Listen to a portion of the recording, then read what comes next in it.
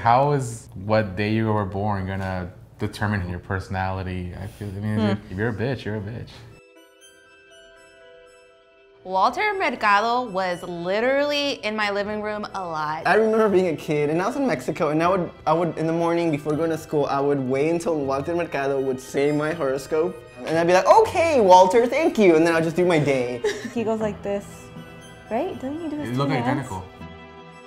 Mucho, mucho, mucho amor.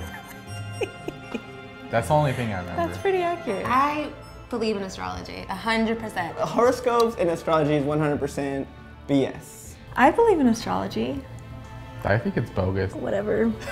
First of all, wait, let's talk about this. What's your sign? It doesn't matter. I can say it does matter. What's your sign? I'm a Pisces. Is that the fish? What vibe am I You're giving a Capricorn. You? She knows this. I already know this. You're a Capricorn. She knows this. I'm a Capricorn, so you're standing next to somebody who's probably like, I have a lot of things in common with you, I'm sure. Guess what a Pisces is? It's two fish. She relies on people. She always has a partner. She's very clingy. Wow! Are you moody? Like every other person, yeah. Do you like leadership roles? I love leadership roles. Do you love money? Who doesn't? What's your sign? Sagittarius. Your gut is smarter than your mind right now. So follow its lead when it comes to dealing with that vital relationship, especially if it's shaky or just hitting a rough patch for the first time being.